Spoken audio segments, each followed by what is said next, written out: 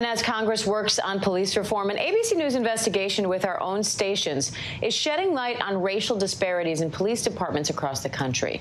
It found that in many cities, police departments are often overwhelmingly white compared to the neighborhoods they're actually policing.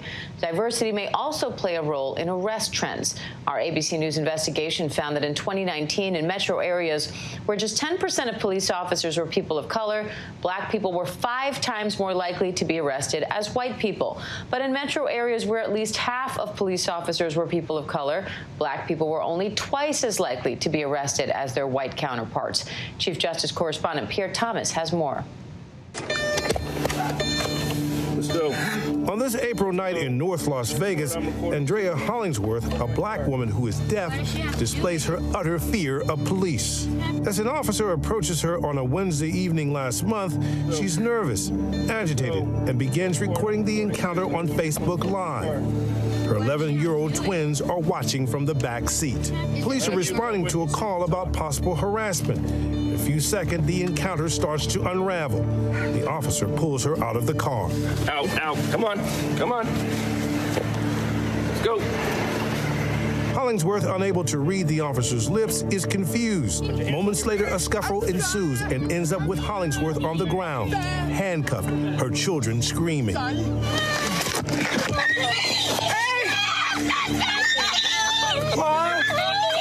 She later tells a local Fox station, "My kids are afraid because of all of the incidents that have been happening recently. And, you know, they're raised black in this community. So when they see a police officer, they're also on high alert." Don't tell her to put her hands behind her back. Police issued a statement saying they take community complaints seriously, and that in this case, the officer responded to a call about harassment and only briefly detained Hollingsworth after she did not comply with commands. The police noted that Hollingsworth indicated she was deaf, but police did not explain why they did not seek sign language services. In recent years, racially tinged police encounters have sparked tension in the Las Vegas region. In Las Vegas, people of color are the majority of the population, but are policed by majority white law enforcement agencies, a trend that is national, according to a new ABC News investigation. What people have to recognize is that the institution of policing is inherently biased against people of color and low income, and it was designed to be that way. Okay? It's been that way for over 400 years. According to an ABC News Washington Post poll, only 10% of black people think that police treat black and white people equally. And advocates say one of the reasons some African Americans are mistrustful of police stems from the fact that in many localities, the police forces don't reflect the diversity seen in the communities they serve. Prior to becoming a police officer, I had some bad experiences with them. I was harassed on a couple occasions. My family were harassed on a couple occasions. An ABC News investigation with our own stations found striking racial disparities in most metro areas around the country between the racial makeup of police officers, who are often overwhelmingly white, and the demographics of the communities they're supposed to serve and protect. In 99 of the nation's 100 largest metropolitan areas, the share of officers that are white is larger than the share of residents who are white. That's according to our investigation's detailed analysis of census data. And in 6 of those American cities and the surrounding metropolitan areas, including Pittsburgh, Knoxville, and Spokane, 9 out of every 10 police officers are white. Recruitment of minorities has become more of a priority for police departments in recent years, but a leading organization of black law enforcement officers claims the efforts are falling short and in some cases are misdirected. The research we've conducted, and we've done this both on a local level as well as nationally, gotten the same results. What we found is that they are not making any kind of substantial connections with the core constituencies in the community, NAACP, the Urban League, the Black and Latino churches.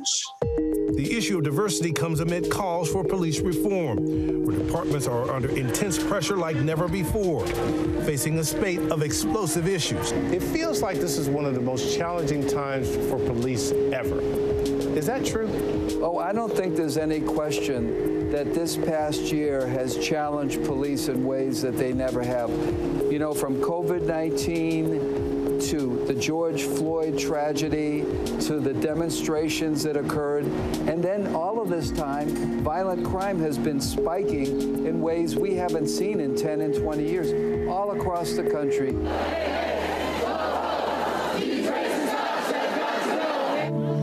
The Minneapolis region where George Floyd was murdered by a white police officer, 88% of law enforcement officers are white, with minorities holding less than 12% of police jobs, even though people of color are 26% of the population. In Portland, Oregon, disparities are even more striking. People of color representing 28% of the population, with law enforcement 93% white. For example, Latinos are 12% of the region's population, but only 2% of the police force rosters.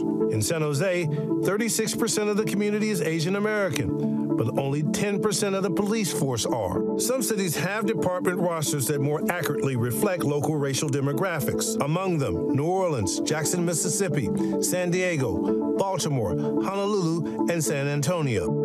Ryan Tillman, a corporal with the Chino, California Police Department, says he sought a career as a police officer in part because he believes diversity can ease racial tensions. And it also helps kind of de-escalate situations without even opening your mouth. Does it always work? No, but in my experience, I've seen that when you can relate to the people that you're serving, it helps our job tremendously. Our thanks to Pierre Thomas for that report.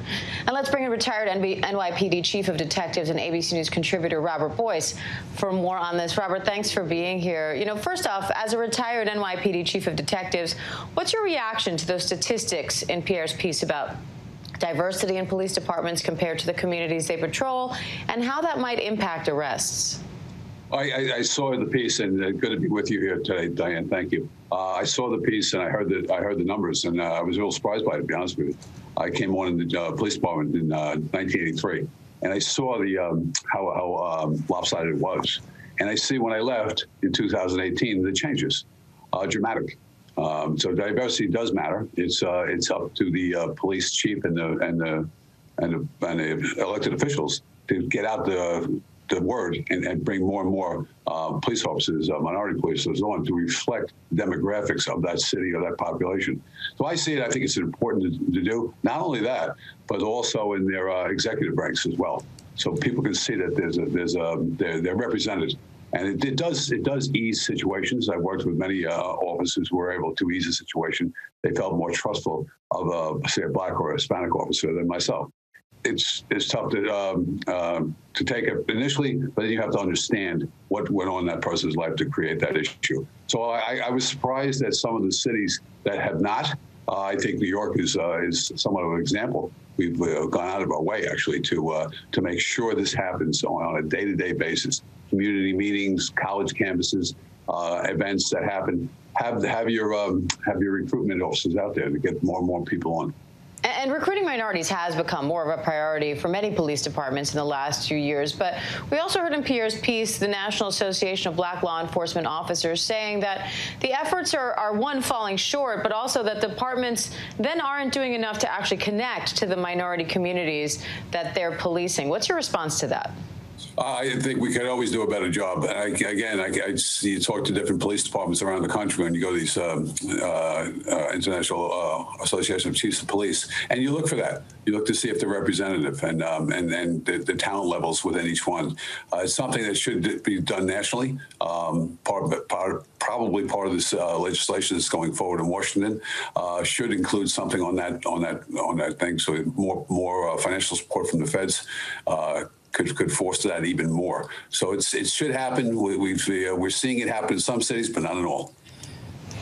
And so what's the best way, do you think, to get police departments to more closely resemble and better connect to the communities they're policing? Again, you want someone to be the face of your department. You want someone who reflects that community, to get out there and make sure to go to community meetings. I've spoken in so many church groups, community groups around the thing. That's around the city. That needs to happen on a daily basis. It's not something you just do for a while and then stop. It needs to be done on a daily basis to get out there and get the message out that we need people. We need people of color on our departments. So it's a better process for the community as well. And the Senate is now working on the George Floyd Justice and Policing Act. It's already passed the House. What's your take on that bill and the provisions being discussed right now? So there's some good and bad in that, Diane, and I'm following it very closely because I think it's as all law enforcement executives across the country are as well. And I believe there's some really good stuff there, mandating body cameras.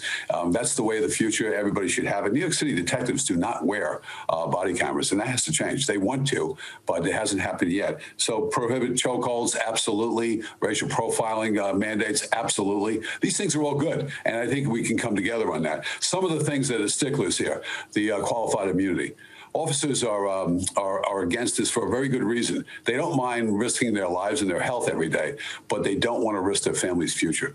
They're doing work on behalf of that entity, that department, and that city. And the only one who can be sued in law enforcement right now is the police officer. Prosecutors are not; they're immune, and so are judges. They're immune as well. So the only one in the process are officers who can be sued, and it's not fair to the rank and file police officers. Prohibit no-knock warrants. I can tell you that they should be held to a very high standard. They are in New York because I've applied for them, got them. You have to show there's a threat to the officer. You're going to have this, so they should be limited, but they still should be attainable. Again, and restricting transfer of military equipment.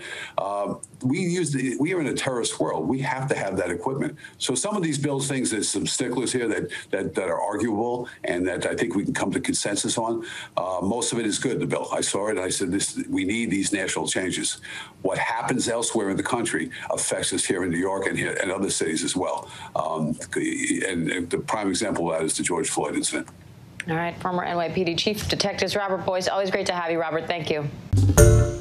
Hi, everyone. George Stephanopoulos here. Thanks for checking out the ABC News YouTube channel. If you'd like to get more videos, show highlights, and watch live event coverage, click on the right over here to subscribe to our channel. And don't forget to download the ABC News app for breaking news alerts. Thanks for watching.